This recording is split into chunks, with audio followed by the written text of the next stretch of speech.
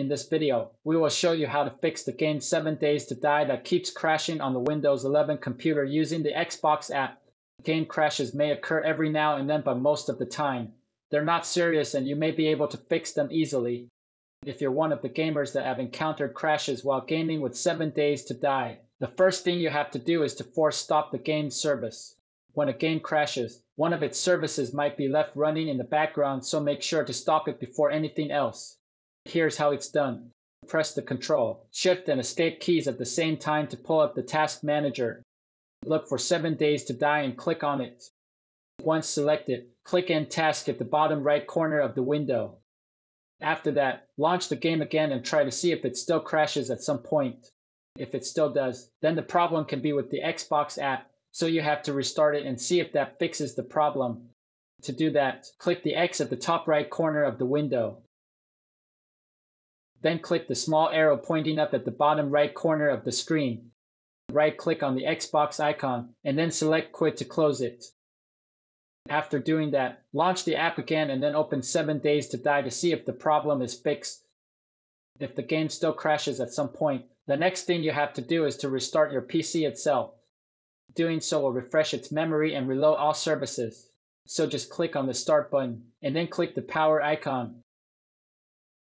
Select Restart and then wait until your computer finishes the reboot.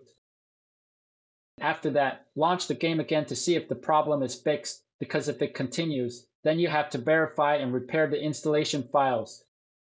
It may sound a bit complicated, but don't worry. The Xbox app will actually do that for you. So to initiate the process, launch the Xbox app. Hover the cursor over 7 Days to Die and click the More Options icon. Select Manage among the other options.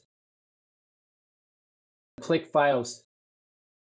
Now click Verify and Repair, and then wait until the whole process is finished. Don't worry, it will take just a few seconds to a minute. Once finished, launch the game and it should work properly after that. However, if for some reason the problem continues, then you really have to reinstall the game, which means you need to uninstall it first, and here's how you do that. Launch the Xbox app. Hover the cursor over 7 Days to Die and click the More Options icon. Click on Install Game and select Yes to confirm you really want to remove the game from your computer. Once the game is successfully uninstalled, search for it and then reinstall it. It will take just a minute or two depending on how fast your connection is. Once it's reinstalled, run it and it should work properly after that. We hope that this troubleshooting guide can help you. Please support us by subscribing to our channel. Thanks for watching.